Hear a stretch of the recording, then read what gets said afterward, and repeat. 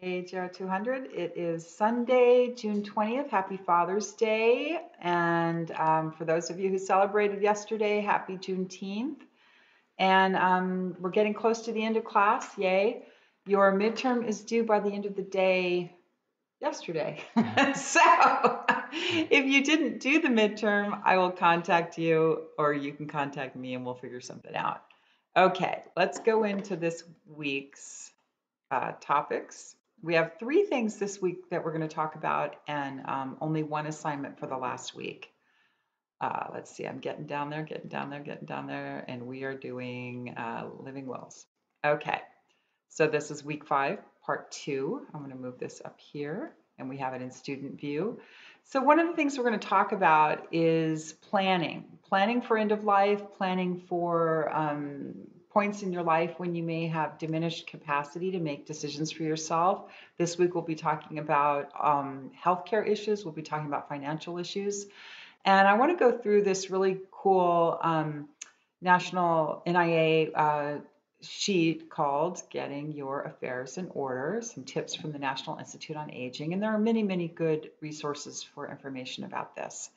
So once you turn 18, you should probably start thinking about and putting into place healthcare decision-making documents. So a living will or a durable power of attorney for healthcare. Because once you turn 18, as you probably know, your parents can't necessarily make those decisions for you anymore. And so it's a good idea to choose someone, whether it is your friend, your relative, someone that you trust, to be a healthcare decision maker for you in the event that you're in an accident or that you become ill and you can't make decisions for yourself. So, but mostly older people deal with these issues because as you get older, you're going to have more health issues. You're going to be more likely to need medical treatment. So one thing that we have done in our family, we have a durable power of attorney for healthcare. I have named John as my number one decision maker. I've named my 2 children, who are 25 and 20, as my second and third decision makers.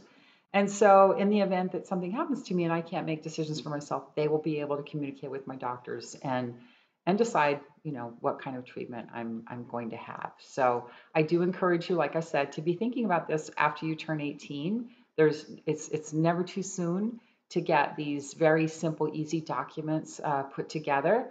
But definitely if you are older and are diagnosed with a serious disease or a chronic condition, it's also a great time to be making these types of decisions. So what do we want to talk about? Living wills are you telling a doctor what to do if you are near death. So living wills talk about things like, do I want CPR? Do I want to be put on a ventilator? Do I want artificial nutrition and hydration? Do I want comfort care? And so those are good discussions to have with your doctor because your doctor can kind of explain the ins and outs. CPR on TV always works. In real life, CPR doesn't work for most people. Now, if you're young and healthy and your heart suddenly stops, CPR can bring you back and you're probably going to do pretty well. If you are a person with advanced cancer, if you are a much older person, if you're a person that already has some significant health problems, the chances of CPR being successful kind of go down to maybe 1 to 5%. So it's not as much of a magical tool as you might be led to believe on TV. So one of the decisions you can say in your living will is, if my heart stops, yes, I want CPR, or no, I don't. The other thing that people talk about is, do I want to be put on a ventilator? Now, pre-pandemic, pre-COVID, a lot of times people would say, oh no, I don't want to be put on a ventilator. And then we had this worldwide global pandemic where ventilator treatment was not uncommon for people. And it wasn't uncommon for people to go onto a ventilator, stay on it for a week or two, come off and recover and walk out of the hospital. So it's important to think about when would being on a ventilator be okay? Do you want to be on a ventilator for a week? Do you want to be on a ventilator for 6 months? Do you want to be on a ventilator for 5 years? And be kept alive by a machine. So those are tough decisions, and sometimes they're tough things to talk about. Nutrition and hydration is another big issue. If you are unable to feed yourself, do you want a feeding tube? If you are unable to feed yourself, do you want an IV that gives you fluids? Do you want a feeding tube that goes down your nose into your stomach that gives you uh, nutrition and calories to keep you alive? And there's also the opportunity in these documents to say, well, I'd like a trial period of that. But if you aren't able to deal with my underlying illness, try this for a week. And if it doesn't work, then I want you to withdraw it. Comfort care, most people are, pro comfort care. That means giving you ice chips if your mouth is dry, giving you pain meds, helping you with problems breathing, helping you with problems that might be caused by pain meds like constipation, just helping keep you comfortable. So those are basic decisions that you could incorporate into a living will. And you have to like project forward about quality of life in the future. Exactly. If you're making these decisions, but clearly the person is not going to recover, how far do you go with this? And these are good things to talk to a doctor about or a healthcare professional because they can give you kind of some insight. For example, when John's mother was on hospice, we were told it was better for her in terms of her quality of life and her suffering to not give her nutrition and hydration because the hydration would have caused, probably because she was bedridden, would have caused her lungs to fill up with fluid, would have made it really hard for her to breathe. It would have made her very uncomfortable. So it's good to kind of have a conversation with the healthcare professional. I want to talk a little bit about hospice care. Hospice care is intended for people that are at the end of life. So typically you are diagnosed with a disease that will be terminal within the next 6 months. And then you stop getting treatment for your condition, you go on to hospice care and you're given medications to help you breathe. You're given medications for pain. You have nurses that come visit you and check your vitals, supports given to your family members, things like that. So hospice care is a very important way to improve quality of life at the end of life. And certainly it's a very valuable tool. And several members of my family and John's family have had the benefit of hospice care. Studies actually show that patients that go into hospice live longer than patients that don't opt for hospice. So it's not all doom and gloom, and it can make the transition from life to death a little bit easier. And as an agent, so as Julie said, she's in terms of decision making, you know, yeah, I'm her decision maker, she's mine, and I was there for my mom, and it's a common practice in hospice care, so don't be alarmed by it, that that the company that is running the hospice care is going to be encouraging you to go ahead and up the amount of opioids that are being used to relieve pain, and especially if the person's not doing well, it's a tough decision to have to make because upping the opioids can ultimately be the cause of death, and but it's one of those things that you should become comfortable with because you're going to be advised on that. Yeah, and so in hospice, you'll get advice from a nurse or a doctor that will say, well, this person's experiencing this pain. We're going to prescribe opioids for that pain. This person may be anxious or restless, or having emotional or other kind of anxiety problems that are very common as people get to the end of their lives. So we'll prescribe medication for anxiety to relieve that person's distress and help them feel more comfortable. So let's go down. I'll let you do it. Going into palliative care still? Yes, so palliative care is another option. A lot of times people get palliative care and hospice care confused.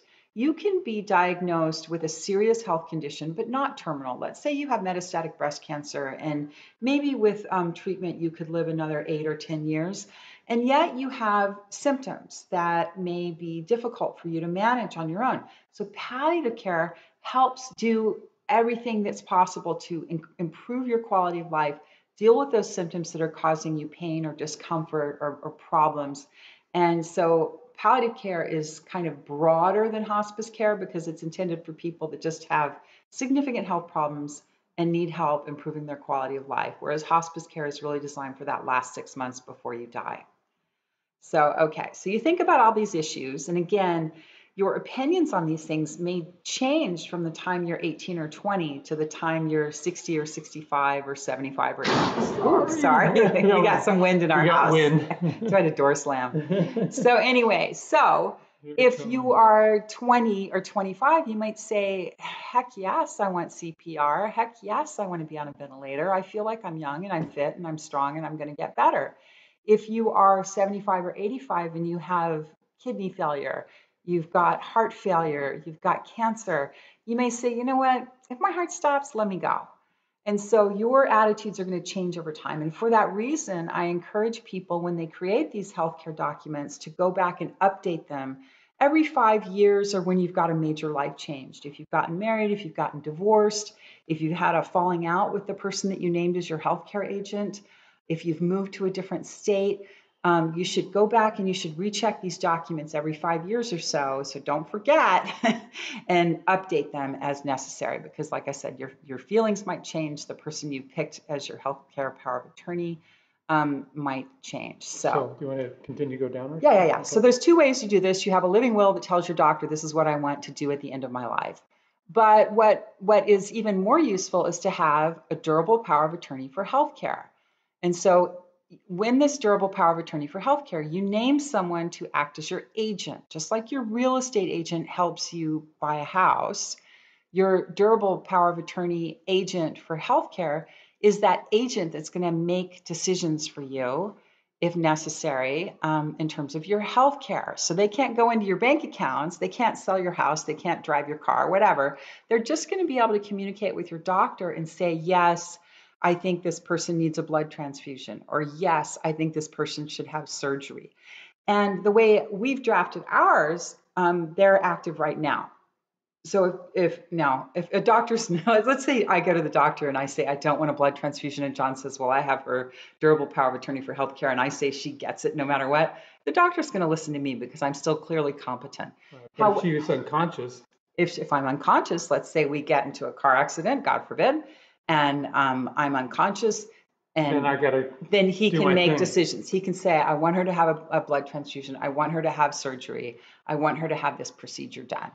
And so that's an important thing to think about. Who do you want to make those decisions? Who do you trust? Who shares your values and beliefs? Who can you communicate well with? Because if you don't have these documents, these legal documents put into place, and she gets into actions and she's unconscious, then I can't make those decisions. Then it's left up to the hospital staff to make those decisions. So then it becomes a gray area. Yeah. So since John and I are married, it would be likely that the doctor would listen to him and take what he wants, But they don't have to. But they don't have to. So what happens if there's a situation where John has an opinion about my treatment and the doctor disagrees with it? If John doesn't have a durable power of attorney for healthcare, then you're in a real big mess. But if the doctor wants to do one thing and John wants to do something else, and John has a durable power of attorney for healthcare, that gives him a lot more rights and a lot more control over what's happening. And the hospital's going to want to listen to him. And there are these crazy, out of just scenarios that are out of control, spiraled out of control, like the Terry Schiavo case and all those cases like that, where people were kept on life support for years. For many, many years, yes. And quite often in those cases, there are disagreements. In the Terry Schiavo case, there was a disagreement between her parents and her husband about what needed to happen once she was brain dead. And so her parents wanted to keep her alive. The husband said, no, that's not what she would have wanted. And so they had litigation that lasted many, many years and a lot of other stuff that went on as well. So there's other types of advanced healthcare planning documents that you can use. For example, if you want to scroll down just a little bit, there is a DNR, a do not resuscitate order. And in some states, you have something called a medical order for life-sustaining treatment or physician order for life-sustaining treatment. So it's called a POLST in California. It's called a MOLST, MOLST in New York. And those are similar to a do not resuscitate order, but just have a little more detail, a few more options to say, yes, I want CPR. Yes, I want comfort treatment. Yes, I want sedation or pain relief or something like that. So, but typically a DNR says don't don't bother with CPR for me. And people who have a DNR, you're going to also want to have either a necklace or a bracelet that says DNR on it. You can get these through organizations that are approved by the state of California, so that if you are found unconscious and someone calls 911 and the paramedics come, their default is going to be to do CPR. They don't want to let you go without trying. But if they see that you have that bracelet or necklace that says you've got a DNR, then they're more likely to respect it and not attempt to restart your heart. So go down. Um, there you go. The important thing, once you have a living will or a durable power of attorney for healthcare, you need to make sure that the person you've named as your agent has a copy. You should make sure that your doctor has a copy. Many states now are starting to have online depositories where you can put it online so that it's available to your doctors. I think that technology and that approach is still pretty new. But it's just important to know that if you have this document, don't just shove it in a drawer in a filing cabinet and not have it available. When John's mother was reaching the end of her life, we kept a copy of her healthcare power of attorney in our car so that if we needed it, if something happened at the hospital, if we needed to show that documentation, then we would have it, available to us no matter, where we were when the issue happened. You can have this card and keep it in your wallet that says, I have an advance directive. This is my doctor. These are the people that have copies. So again, make sure that you give copies to the person who's your agent, your doctor, your kids, your family members, whatever. And these are some great sources for more information. You do not need a lawyer to develop a living will or a durable power of attorney for healthcare. The American Bar Association has great materials. Scroll up, there's another website. Caring Connections is really good. So that caringinfo.org website is really good. You need to make sure that the durable power of attorney for healthcare or living will satisfies the requirements in your state. But there are websites that have forms that you can go in and say, I want a form for California, and it'll take you right there. So that's, I think, all I have to say about that part. Oh yeah, I do want to say that in the US, we are very, very big on freedom and personal autonomy and respecting senior citizens and respecting people that have mental health issues or people that have, developmental issues, that to the extent possible, we want to respect those people and their independence and allow them to make decisions for themselves. So this individual freedom and individual autonomy really runs through our medical establishment, runs through our legal establishment in terms of how we treat people who are vulnerable, people like older people with mental health issues, etc. So remember that we want to preserve their freedom to make their own choices as long as we can, so that we're not substituting our judgment for that person's judgment. So we want to respect their privacy. We want to respect their ability to make informed decisions. We want to tell them the truth. And this is really counter to what a lot of other cultures and a lot of other countries do, because there are many countries in the world where if your grandparent is diagnosed with cancer, the doctor tells the family but doesn't tell the patient because the doctor doesn't want to upset them. And I totally get that. And it's really hard when you're a doctor and you're placed in that position of having to deliver bad news. But in the US, that would be considered basically malpractice to not tell the patient what's going on and to not fully inform the patient. So we do have a different take on things here.